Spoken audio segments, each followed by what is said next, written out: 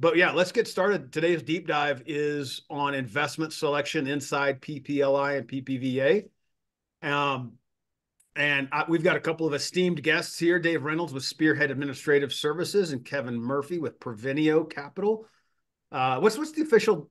I mean, it's Provenio, but what you guys, capital management? What's your official company title or name? Provenio Capital, but Provenio Provenio Capital. Capital Management Inc. And Okay. there's a few entities. Yeah.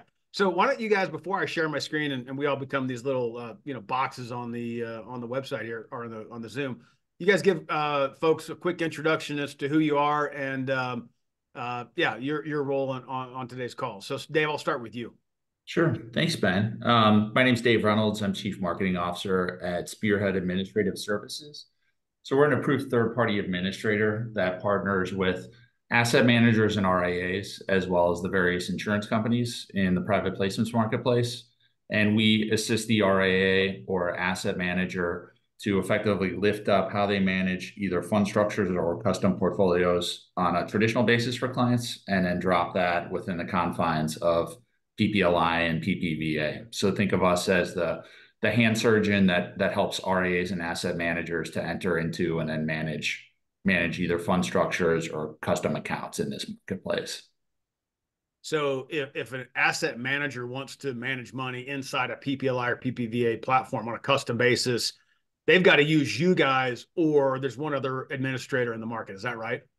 Yeah, so we have a turnkey process for creating either an IDF or an SMA program, and then we can consult with the investment manager and help them determine the appropriate approach and deliverable depending on what they're looking to achieve for their clients. Got it. Kevin? Yeah, once again, thanks for having us join here. So I'm the CEO and co-founder of Provenio Capital. We started the company about 7.5, 8 years ago. I've got a partner, Ben Durant. He was a former CIO for a single family office in LA. I had a little bit more background in the financial planning and the insurance business. So I convinced him to kind of move over to the dark side and become an entrepreneur. And we did that 7.5 years ago. And we had some seed capital. I think we started with about 80 million. We've got about 40 families that we work for at about 1.7 billion now today. And as part of that 1.7 billion, there's about 185 million that's being managed inside our insurance dedicated fund and more so via SMAs. Via PPVA or PPLI. And I think, our approach is a little bit, I think, different than your traditional RIA, where we focus primarily on alternative strategies. And as we all know, there's a lot of alternative strategies. I mean, it's a wide spectrum, but, we look at it as kind of the left side and the right side of the barbell, where the left side of the barbell is, I'd say, more predictable cash flowing type strategies like private credit, real estate debt. We've got large allocations in real asset leasing strategies, rail cars, tugboats, barges. And then as you kind of work your way over the right side of the barbell, it's a little bit more dynamic with, venture capital of all stages and private equity. We don't have much public equity exposure and very limited muni exposure as well. So, what we're looking for are smaller, more niche-y, capacity constrained type strategies. Yeah. So, obviously we work with Spearhead and Ben and are looking forward to doing more stuff with them as well. Awesome. Well, let's jump in. We've got a slide deck here as we typically do, just to kind of guide our conversation. So I'm going to share my screen here. And the reason we have both Dave and Kevin on the call is, again, a lot of our advisors we work with, you guys hear from us a lot, right? And you hear our perspective on things, but we thought bringing people in that they're actually doing things that we don't do would be beneficial to your understanding of PPLI, PPVA, and how it actually works. I mean, the reason I wanted Kevin on was for you guys to hear from Kevin of like for those of you who haven't done it, like, yeah, what are some of the pitfalls? What are some of the things they like, they don't like, whatever, from an investment manager's perspective? And then, Dave, there's some of you on the call that, again, haven't implemented PPLI, or you're curious about the plumbing, so to speak. How does it actually work behind the scenes? What's actually going on? That's where Dave and his team step in and can really provide some insight and some valuable wisdom there. So we've hit the intros. Frank, you want to, let's see if I can make this thing go. There we go. You want to talk through previous deep dives and then our conversation roadmap? Yep, exactly. So thanks, Ben. Hopefully someone will come and rescue me from my brother and sister-in-law's basement at some point. But for now, I'm very happy to be here. And before we begin, I mean, this particular deep dive is probably more similar to the conversations I think that Ben and I have when we're speaking to RIAs, right? Of like, what do they want to know? And how do they go about implementing? And just like Ben said, right, what are there pitfalls? How does it look different from my normal business, every day, or does it? So we've done several deep dives before. You can go to our website. There's a QR code for deep dive 1, which is repurposing existing life insurance, and deep dive 2, maximizing charitable and financial objectives with PPVA. Today, we're really going to talk about, this is really primarily from the perspective of the wealth manager. So we're going to talk about investor control rules relating to SMAs, IDFs, the use of IDFs in SMA programs. But then, right, let's even take a higher level view. What are insurance dedicated funds? Kevin already referred to the fact that his firm has both an IDF and an SMA program. What's behind those choices? Why does someone, one particular firm go one route versus another route, or combining the two? When we talk about separately managed accounts, who qualifies, what are the funding requirements to get both the program off the ground, as well as once it's off the ground, various carriers are going to have different requirements depending on what program you adopt and those funding requirements. We're going to talk about from a wealth manager's perspective, right? What does onboarding look like? What is custody of those assets? Again, investor control rules relative to IDFs, SMAs, the different reporting requirements as it relates to investor control rules, and then what type of investments are, and Kevin's already referred to this, what type of investments are we seeing within these structures? And then Dave is really going to talk about the role of the administrator. How are they helping out RIAs, wealth managers, trust companies? What's their role in the investor control diversification rules, their fee structure? And then, of course, we're going to open up to a Q&A, but as we say every time, please put your questions into the chat. Let's try to make this as interactive and in real time, so when we're talking, you can ask the question that you want to ask.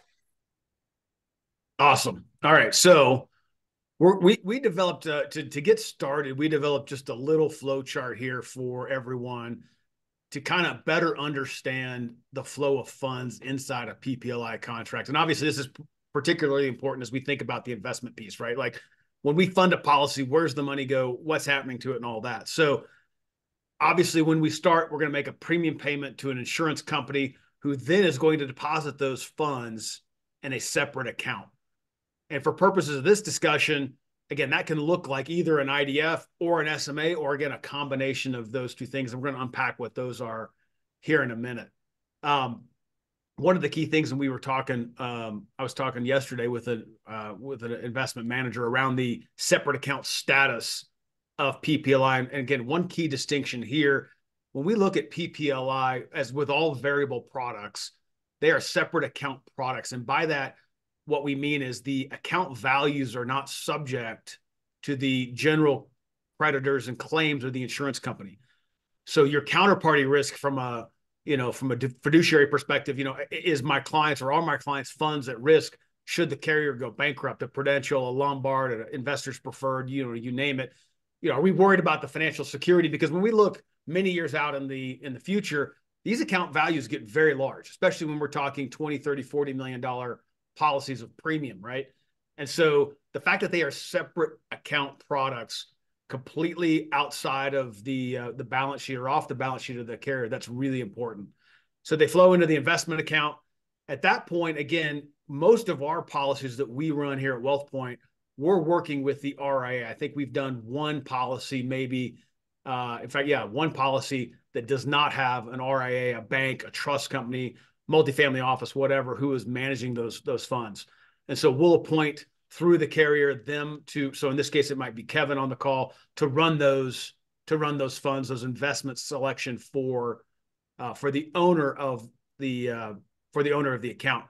And actually, the way the account is titled, and Dave, you actually might be able to speak more specifically to this, but the insurance company is actually the owner of this separate account, correct? That's correct. Yep. Yeah. So they're actually the owner, and so they're the ones appointing at the direction of the policy owner. They're the ones that are appointing, in this particular example, Kevin and Provenio to manage the money, correct? Exactly. So in the case of a separate managed account, the insurance company would open a custody account at Schwab or Fidelity in the name of that segregated account of the insurance contract, and then Kevin would be selected as a discretionary sub-advisor on that account. Yeah, got it. And they could have multiple SMAs, right? I mean, they could, let's say there's a $10 million account. They could say, hey, I'm going to appoint Kevin to run 7 of it. I want 3 going to whoever else or whatever. Exactly. Any approved IDF is available to them, offered by the carrier, or an SMA program that's been approved by the carrier. Okay, cool. All right, so flow funds that way. Then what we see here coming out of this account, in addition to the advisory fees that are being paid to the manager of the account, we've got the monthly cost of insurance charges and M&E fees as well. So that's kind of a bundled charge there you see. And again, that's just a monthly deduction that gets paid back to the insurance company. The carrier or the owner then has access to any funds sitting inside the account. We talk about this a lot. Access to funds is really critical. And so again, flow funds can come back to the policy owner via a withdrawal to basis or a loan against the policy's cash value and death benefit. And then lastly, when the insured finally perishes, the death benefit is paid out to their chosen beneficiary. It could be a trust, multiple trusts, to their estate, again, if they own it in their estate or whatever else. So we hope this is kind of helpful in you guys understanding flow of funds, where the money goes, who gets paid what, where, why, and then again, who's responsible for what. Anything you'd add there, Frank, Kevin, or Dave? No, I think that was pretty good, Ben. Awesome. Yeah. Frank, you want to tackle investor control and diversification with the help of our friends Dave and Kevin? Yeah. So there really are 2 primary rules that govern private placement structures, both PPLI and PPVA. So one is investor control. And this is, I think I'm safe to say, Dave and Kevin, you would agree, investor control is the big one here. The diversification test is pretty easy to satisfy. But in investor control, the policy owner may not exercise direct or indirect influence over a fund manager and investment advisor selections of funds or securities. Basically, the client, the trustee, anybody associated with the policy has to give Kevin or someone in Kevin's position full discretion over the investments. They cannot say to Kevin, I want you to buy Apple today and sell Google and then take the proceeds and go do that tugboat thing you were talking about, right? So these are full discretionary accounts on behalf of the money manager. There is a seminal case out there called Weber. I believe it was 2017. So if anybody wants to go read about how not to do something, go read the Weber case. But this is really, I would say, when PPLI doesn't work, in my experience, it's because of the investor control issue, because that particular client needs their hands on the wheels of every investment decision. And if you have a client like that, this may not be appropriate. Diversification is pretty easy to satisfy. One investment can't be more than 55%, 2 more than 70, 3 more than 80, and 4 more than 90. So we are going to need 5 distinct different assets inside an SMA program. one question here, Dave. So someone sets up a program and they're fully in compliance with diversification from day one. But over the course of that year or subsequent years, they don't really change their allocation, but one investment simply outperforms. And that investment that originally started at 50% of the total assets is now 70%. What happens in that case? So an investment manager will never be penalized for having a single investment that outperforms or underperforms and, you know, cuts off that balance of diversification. Now, in practice, they're probably going to want to rebalance that allocation. So there's some level of diversification just for the portfolio overall. But there's no penalty if, if an investment just through its normal performance or a course of being invested, breaks that diversification. But then if the investment advisor goes to rebalance the portfolio, and if that one asset is now organically 75%, in that rebalancing, they are going to have to get within the diversification rules once they take a proactive step. Is that correct? Yeah, that's our recommendation, best practice. Okay. Kevin, have you had issues in terms of making sure clients are educated about investor control? They understand? What is that conversation typically like? Yeah, Frank, I think that you alluded to it. I think if there's risk to the structure or the strategy, in my opinion, it's probably more driven around investor control. And, especially, our business, right, where most of our business is non-discretionary.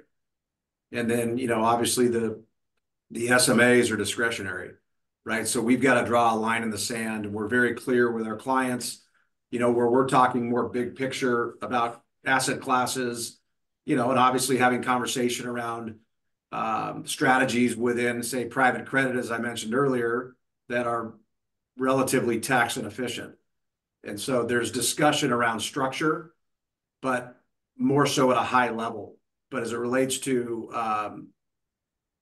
us having discretion, we're ultimately making those decisions. So very cautious around, email traffic, and, making it very clear up front that we don't want to pierce that investor control. Yep.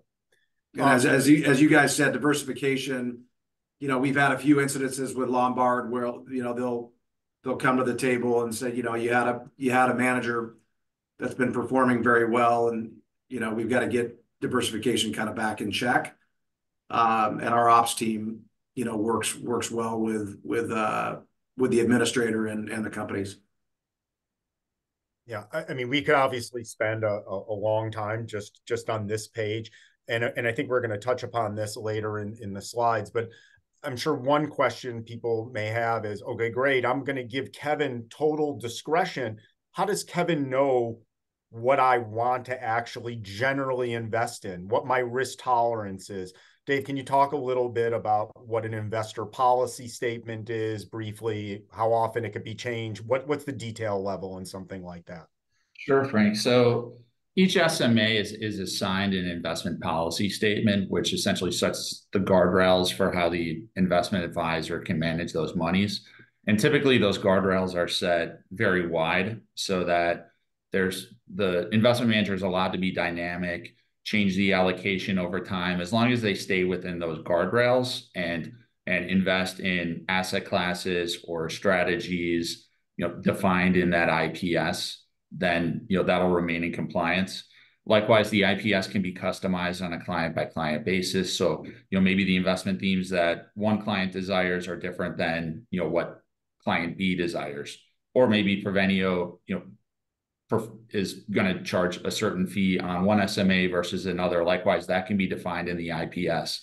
And so as the RIA, you may have a single IPS that you use for all of your clients, or you might have 10 different IPSs if you have varying client needs by SMA. Right. And the IPS can be changed by that client. It's not set in stone. Over time, if the client's investment attitudes change, we can always swap out one IPS for another with the insurance company. That's a straightforward process. Okay. Well, Ben, anything else to add? I mean, I know that this can be a very deep topic in and of itself, but I know thinking about the time and other topics we need to cover. No, I think this is a good discussion. It's the one place you can screw it up, so we don't want to make light of it. At the same time, it's it's something that's easily managed with the right team. It's kind of what we say, right? So make sure you're surrounded by good people, a good administrator, a good asset manager, a good IPS, and then again, all those kind of working together can keep your nose clean, so to speak. And again, if there are further questions as we continue on here, again, just drop them in the chat. We're happy to answer. But we are going to touch on investor control as it relates to IDFs, which is our next topic here, and as it relates to SMAs, because I think it's a little with IDFs, it's very straightforward. And for the absence of of any presumption here, or, well, whatever that means, we don't want to presume people know exactly what an IDF is. So that's what this graphic is meant to represent, is to say, all right, an IDF functionally is a prepackaged or pre-approved fund that the insurance company offers to policy owners. And so for many years, this was kind of the go-to way of implementing PPLI. So a client would buy a large policy, they'd put a bunch of money in, and they would then go to the carrier and say, hey, what are your lists of approved funds? They were fund to funds, VC funds, maybe some hedge funds, whatever it is. And they would say, all right. And then their investment team would go do all the due diligence, the research, and say, well, I like this fund, I like that fund, we don't like these.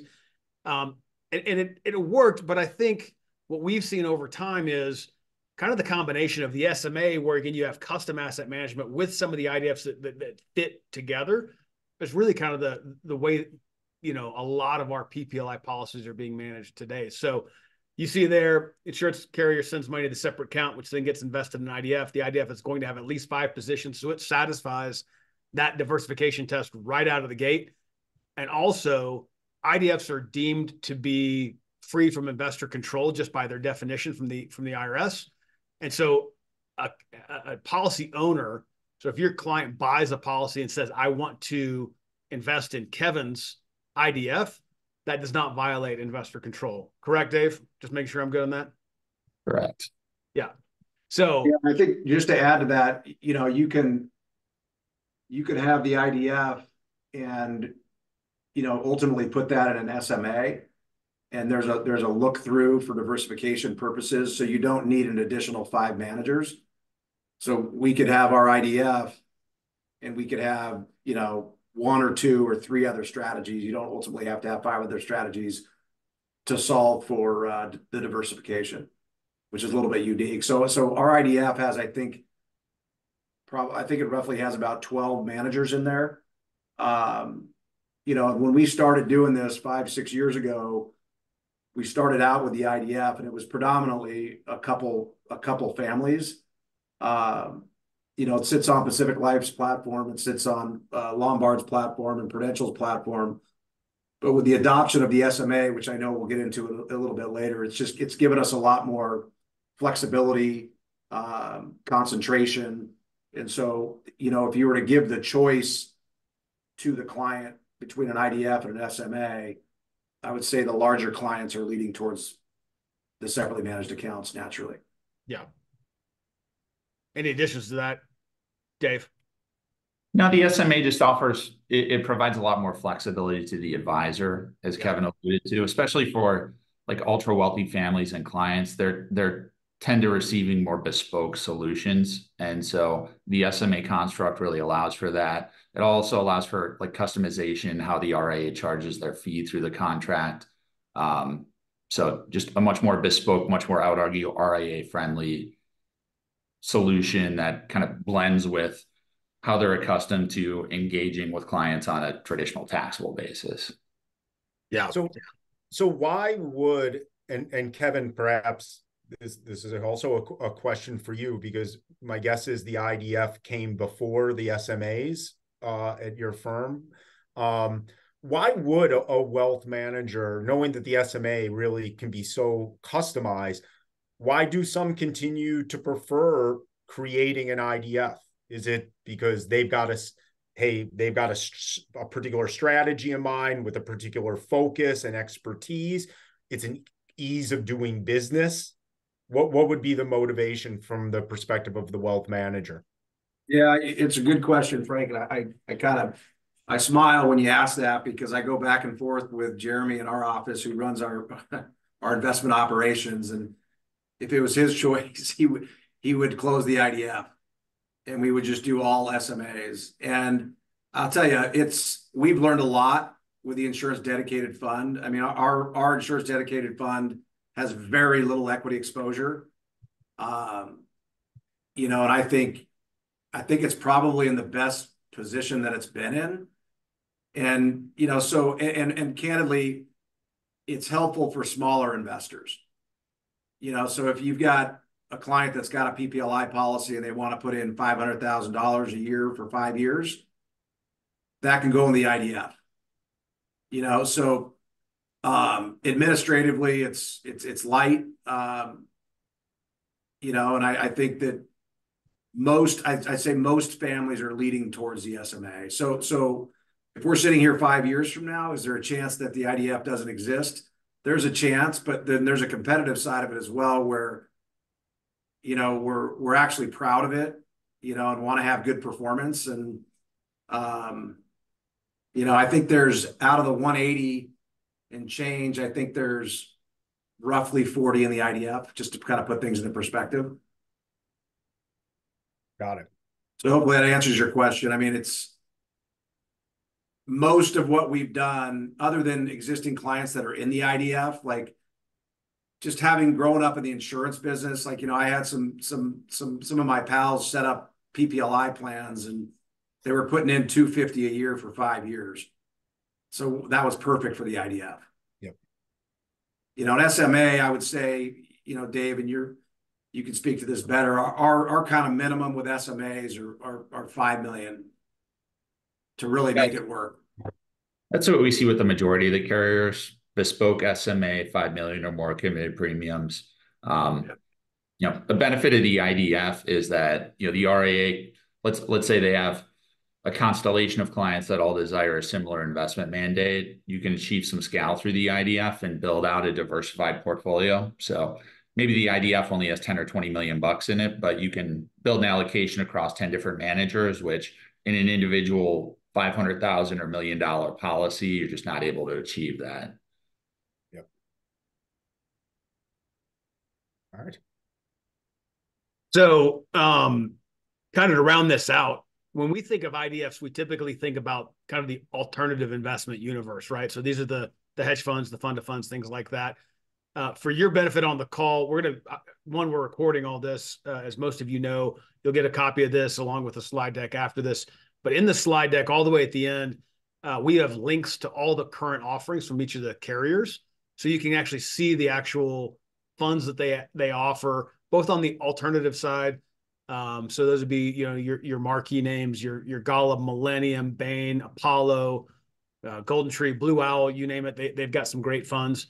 But there's also the variable insurance trusts, which are just your routine run-of-the-mill, your Vanguard, and we've got some of those names that you guys would recognize here, right?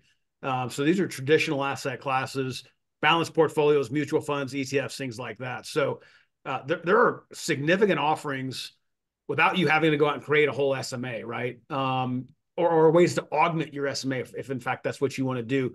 If you're doing an SMA, you probably won't do any of these traditional assets, your VITs, but you could if you wanted to.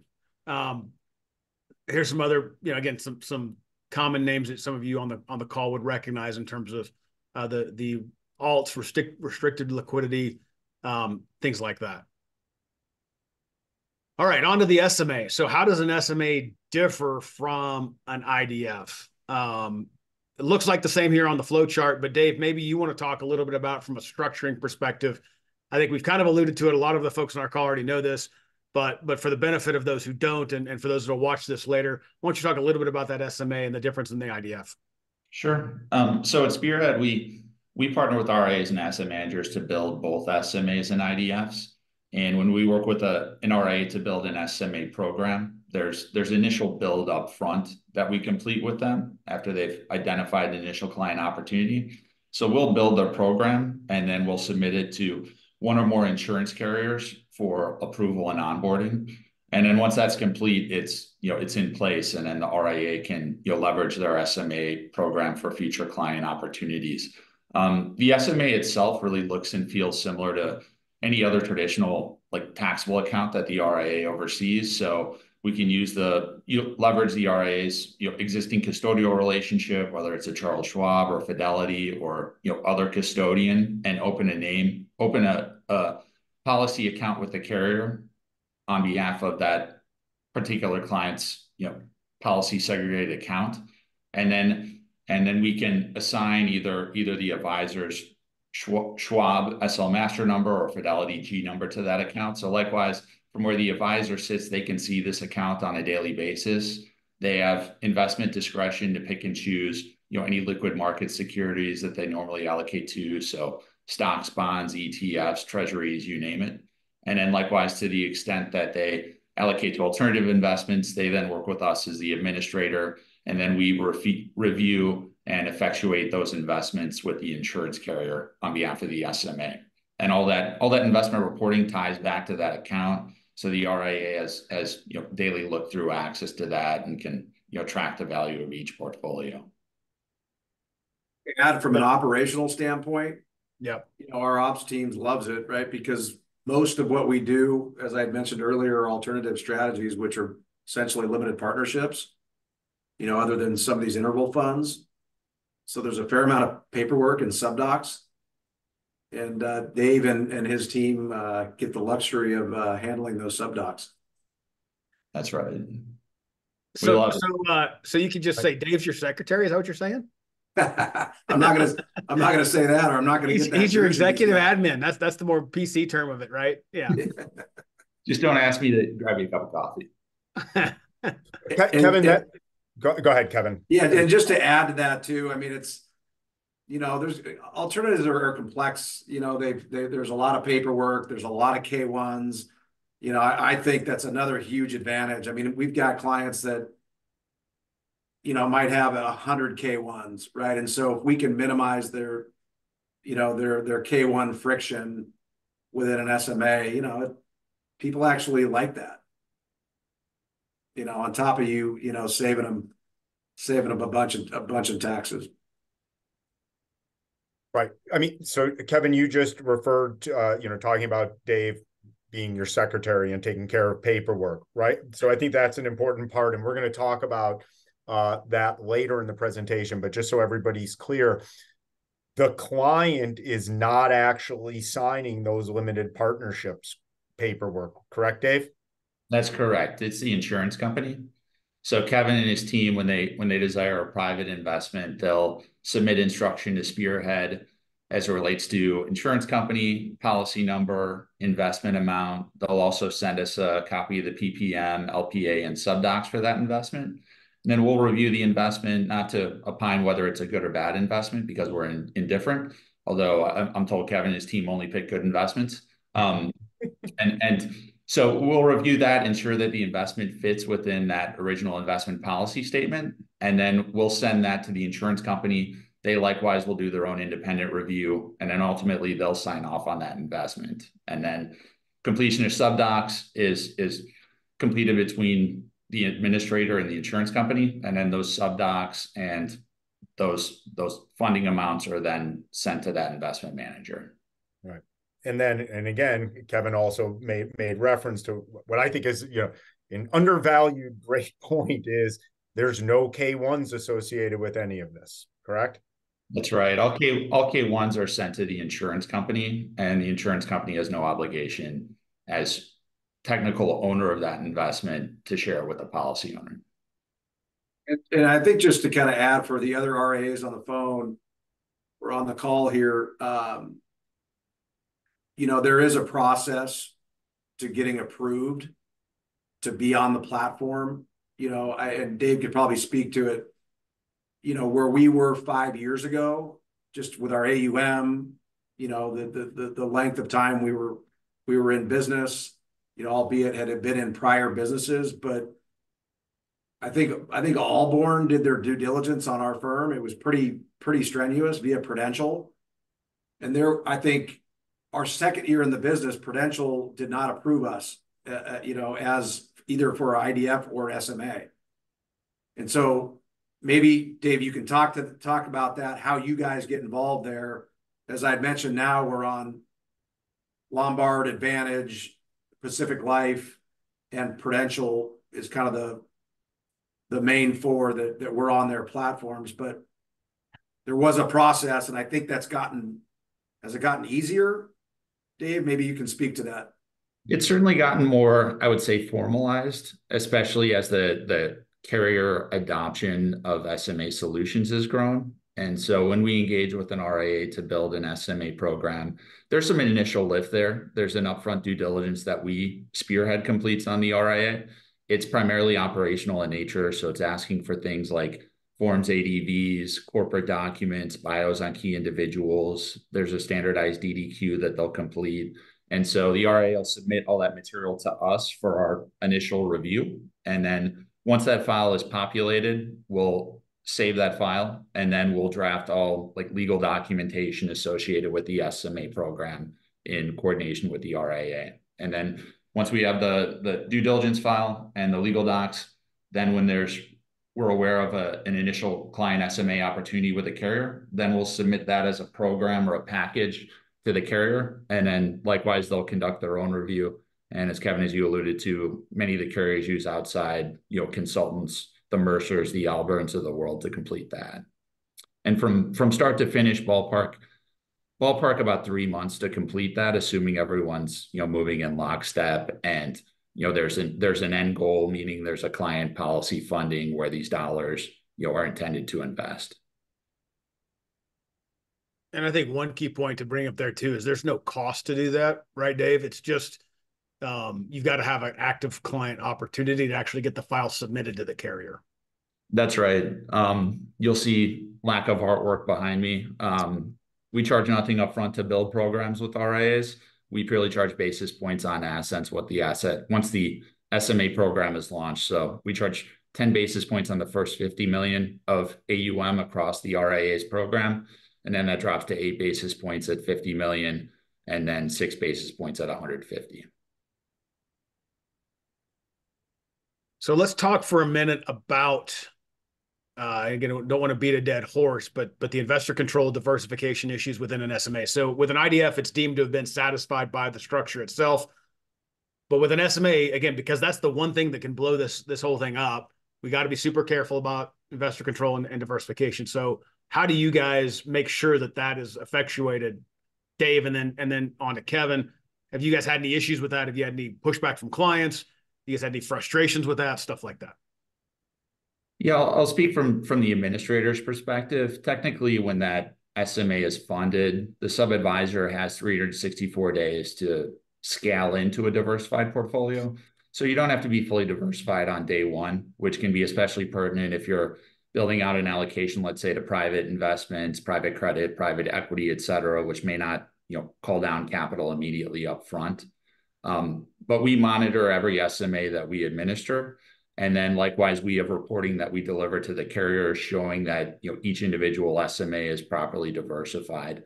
And likewise, we run checks anytime that, Prevenio submits an investment to us to effectuate. We likewise run a test and make sure that we're not running afoul of diversification limits. So it's not possible, I would say, to like accidentally screw it up because of all the checks and balances. Is that what you're saying? That's right. Even on the liquid markets component, we're still monitoring the liquid markets portion of the portfolio. And if anything's off, we step in and instruct the sub-advisor to correct the allocation.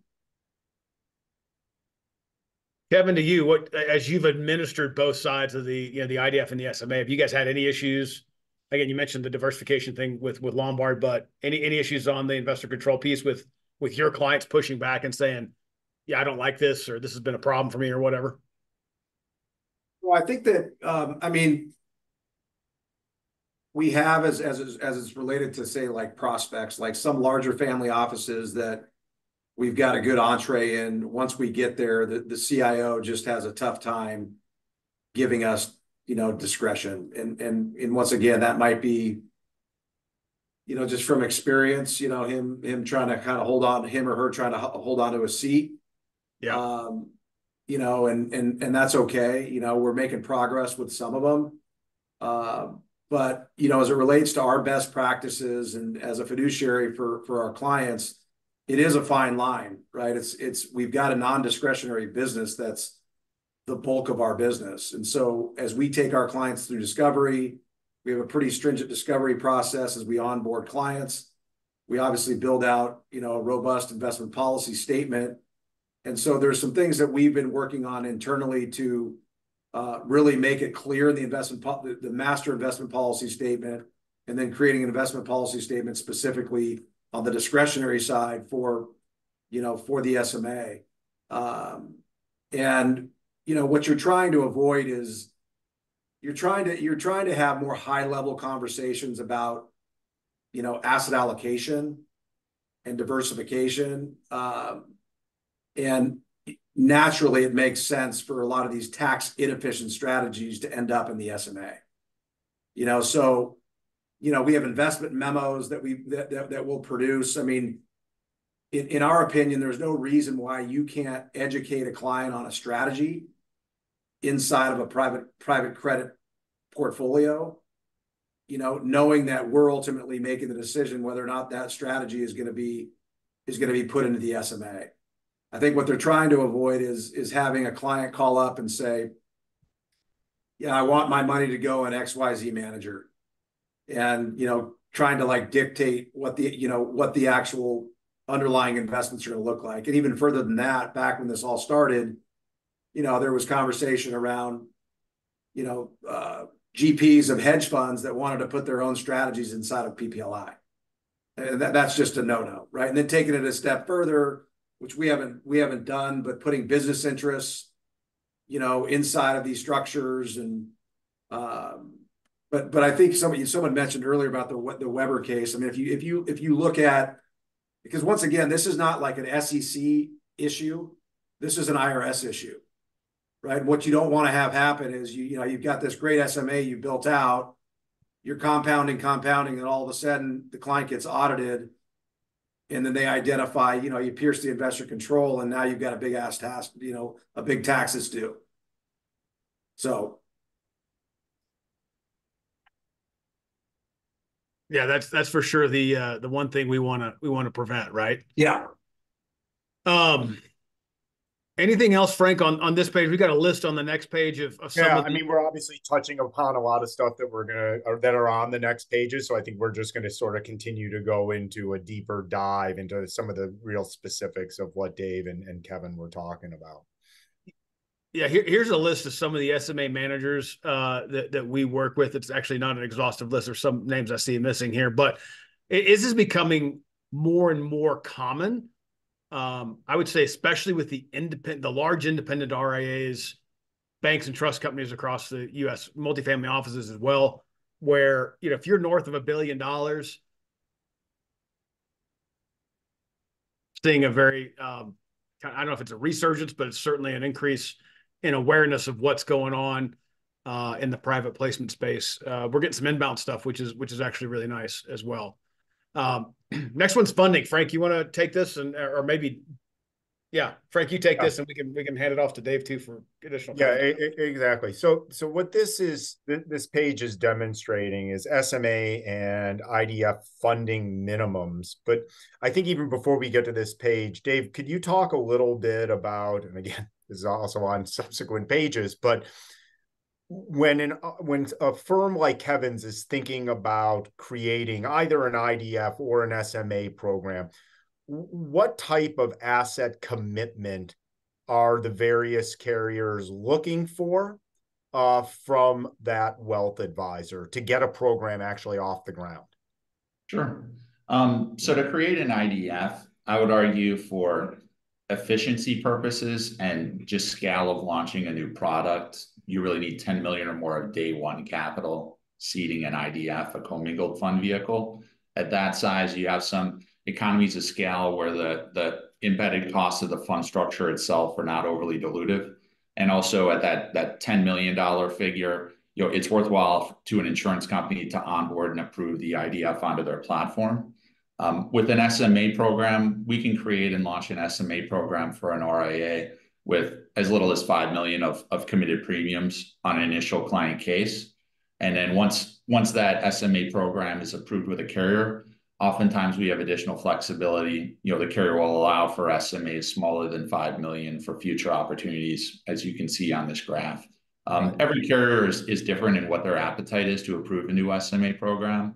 For carrier like Prudential or Investors Preferred, they'll approve a brand new SMA program for 5 million or more committed premiums. Carriers like Excelis, they tend to like to see a business plan from the RIA, where that RIA can steer, call it 20 to 25 million in new premiums over the course of that initial year. And so part of our job as administrator is, when we're building the SMA program with the RIA, kind of understand where this fits in their overall business, how high of a priority is this, how much do they sort of practically think they can drive towards their program, and then we can help them select the appropriate carrier based off of that. Right. I'd also add, just as a bare minimum, the RIA needs to be SEC registered, minimum AUM. It's recommended 500 million to $1 billion or more of discretionary assets, because likewise, the carriers want to approve SMA programs where they see potential there, where it's not just a single opportunity, but hopefully both the RIA and they can be successful in expanding that SMA program. Right. And right. So this page is really laying out what are the requirements from the carriers once that program is off the ground. Right. So we're looking at, and again, these are aggregate numbers, total funding per contract over up to 4 years. So Pru, for an SMA program, they're going to have that $5 million requirement. The PPVA, the IDF is $1 million. Excelis, which was formerly Lombard, so people may be familiar with that name. They are now rebranded Excelis. They'll do an SMA on the PPLI side, right, for $1 million. On the IDF side, as low as $500,000, investor preferred, $2 million SMA commitment, or $1 million IDF commitment. What about, Dave, real quick, just to touch upon one thing you mentioned, you talked about SEC registered. What about trust companies? Trust companies, the carrier will look to the overall size of the trust company and sort of assess it on a business case. Yep. Okay. One thing I'll add here. Sorry, Frank, I didn't mean to cut you off. No, go ahead, Ben. Is while we're showing a 4-year funding schedule down here, just to be clear, you can fund PPLI policies shorter than 4 or more than 4. A lot of people, I've shown this slide to some other folks, and they're like, wait, can't you do like a 5-year or 6-year funding? Yeah, you can. We're just talking about, again, kind of the initial funding pattern to get an SMA started at a particular carrier or new policy. And the other thing I was going to say too is for asset managers that don't qualify for their own SMA program, there are a number of firms like Kevin's. And Kevin, I don't know if you've done a JV before with another firm where they wanted access to PPLI, but they didn't want to go through that heavy lift of getting approved. But there are a couple of firms that we know that could partner or would be willing to partner, and maybe you guys would even if you haven't. Where again, you kind of go in there together, you charge the AUM, you split the fee, but they're able to kind of piggyback off of what you've already built. Yeah, we've got one group here locally that we've done that with. Yeah. But yeah, it's definitely worth a conversation. Yeah, that'd be a way to kind of, to your point, like dip your toes in the water to understand kind of what it is, and maybe as you're scaling and as you're growing your own firm, again, that might provide the lift that you need to kind of get your toehold in the space, so to speak. Yeah, that's a great point. Yeah, I would just add to it. If you're a independent RIA out there, or just even an investment manager in itself, and you're not having these conversations with your clients, somebody else is going to be having those conversations. That's right. And it just, for us, it worked pretty well because, and I always say this, like, why is this industry not a lot larger than it is? And Ben will laugh, but a lot of the insurance producers don't like to sell PPLI or PPVA because there's no large commissions like traditional and retail insurance. And then a lot of the investment advisors, when insurance topic comes up, their clients want to run from the hills, and investment professionals just don't even want to go there. Yeah. So for Ben and I, it was a natural, because he understood the investment side of the business. My background was more involved in the planning and the insurance side of the business. and kind of marrying that together, I think it gave us a little bit of a competitive advantage moving forward. But, I tell family offices, I'll tell other, RIAs that you've got to be having these conversations with your clients, especially if they're investing in alternative strategies. And I would even argue that we have a family up north that has been sitting on embedded gains, for a number of years and doesn't want to sell because he doesn't want to pay the taxes.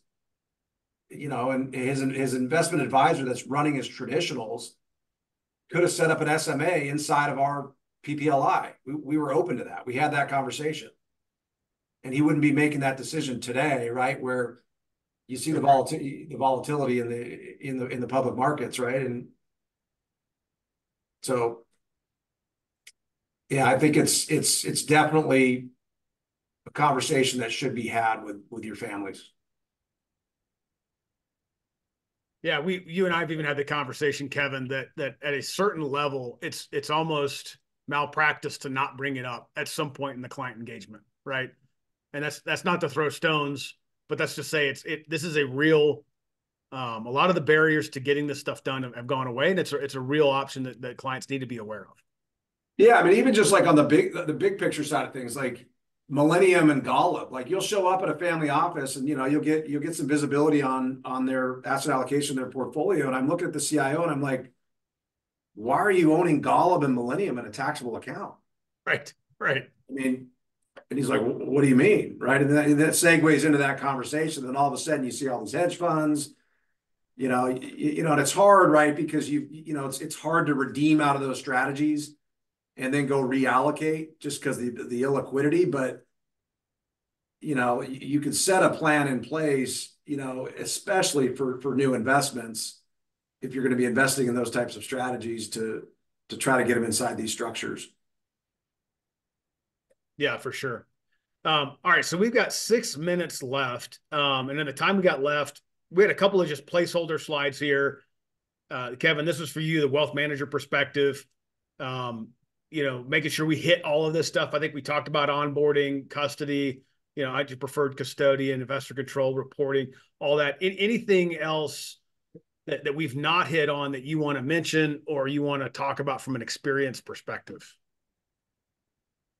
Yeah, I mean, I just the onboarding is as I said, alternatives are complex, and so I think it's made it a lot easier, for the SMAs, as we stated, as it relates to Dave and team doing subdocs.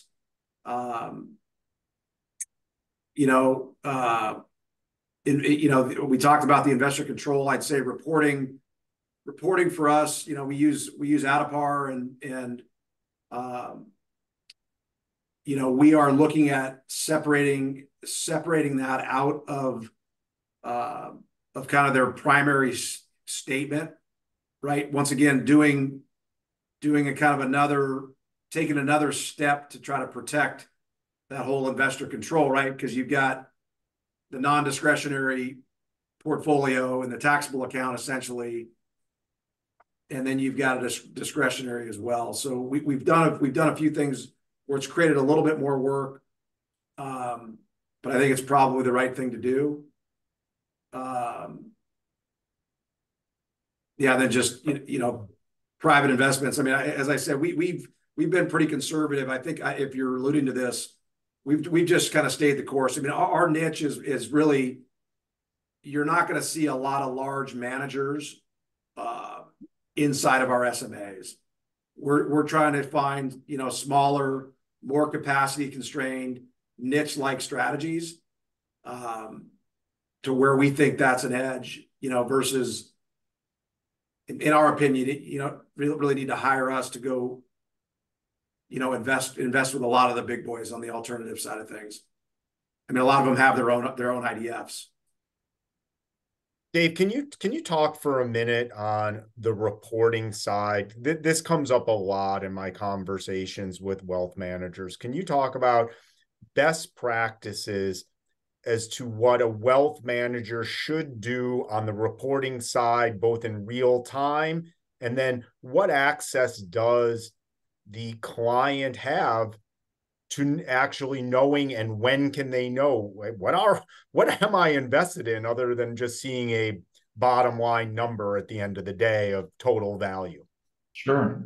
So the client will always, as policy owner, the client will always receive reporting from the insurance company. And depending on the carrier, some carriers issue statements monthly, some issue them quarterly.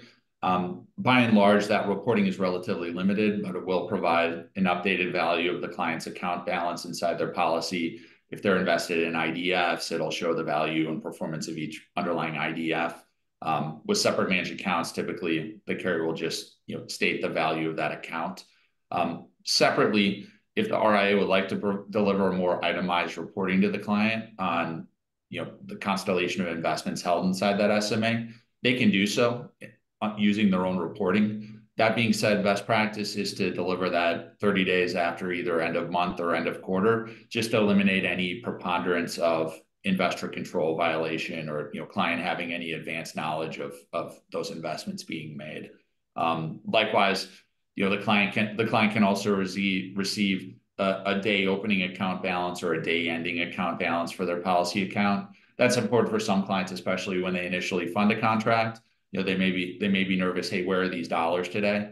And so the advisor can share that info with them as well. Do you find that most we're wealth about managers 45 days in arrears? Yeah, 45. So 45 days after quarter end.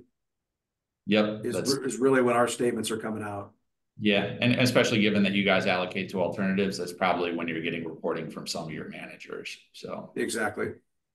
And sometimes 60. Dave, most wealth managers do customize their own reporting, albeit in a delayed fashion, or are relying on the insurance companies for that reporting? No, like most advisors will be listed as an interested party with the policy, so that when the carrier delivers that reporting to the client, advisor will see that statement as well. But most advisors will build reporting for the SMA into their standard deliverable reporting that they're showing to clients. So the SMA will just be an additional page or component of the total reporting package that they send the client. Got it. Well, we're at the end of our time here. The last slide here is just a reminder of the next deep dive that we've got at the end of May. You see that on your screen there. You can scan that QR code to register for that. Click the link when we send you the materials. You can register. A new feature, by the way, when you register, the confirmation is sent via a calendar invite. So when you register, it'll show up right on your calendar and you won't miss it going forward. And then we'll take the summer off for deep dives. We'll come back and do 4 more in the fall. A shout out to Kevin for the idea for deep dive number 4. It's his case study that we're going to be talking about, where we're going to use PPLI and PPVA, but mostly PPLI for immediate income. And he was talking about some of these asset managers that are credit funds and whatever else, where clients are actually spending those dollars. It's a great place to locate those in PPLI. They get a higher after-tax income or after policy charge income, and it creates better client outcomes all the way. So we've had some great conversations around that. It's a new use case for PPLI that we've not seen in the market, and I think a lot of you probably haven't either. So we encourage you to sign up for that. All contact information for everybody is on the next page, so feel free to reach out to us, Dave, Kevin, whatever. And then all the way in the appendix, we have our tax treatments of both products, and then all of the IDFs and VITs that are available at each carrier. So I think that's it, although I did see one Q&A pop up. I might as well. I was about to answer it, but why don't we read it? Go ahead, Frank. You answer it. So, Dave, how about can you convert a VUL policy with a $3 million surrender value to a PPLI? So I assume by convert, that means can I 1035 a VUL, a traditional VUL, into a PPLI? And the answer would be yes. Would this qualify for an SMA or an IDF? And if an IDF, where are the funds held? So would it qualify for an SMA or IDF? Yes, you hit on it. This would be a potential 1035 opportunity to PPLI. If the RIA has an existing SMA program, this could slot in under that program as a new SMA. If they don't have an existing SMA program, $3 million's not large enough to launch a program, but the client could allocate to IDFs that are offered by the carrier. So as part of the 1035 exchange, those dollars would transfer from the original issuing insurance company over to the PPLI carrier. And then those dollars would be held in that segregated account of the PPLI carrier. And then the policy owner could direct those into IDFs off of the carrier's investment menu. Right. Or VITs. But essentially, with respect to that question, right, the funds are being held at the carrier in that particular example, going the IDF or VIT route. That's right. The Schwab Fidelity custodian is not implicated in that particular example. Not unless the RIA is an existing SMA program. Right. Exactly. Okay. Well, that's it. Dave, Kevin, thanks for your time, your expertise. And thanks, guys. Yeah, really appreciate it. I hope this was helpful to all of our attendees. We've recorded this. We'll send it around for everybody. And until next time, thanks, guys. Thank you. Thanks, Ben. Yes. Thanks, Frank. Thanks, See you Dave. guys. Good seeing you guys.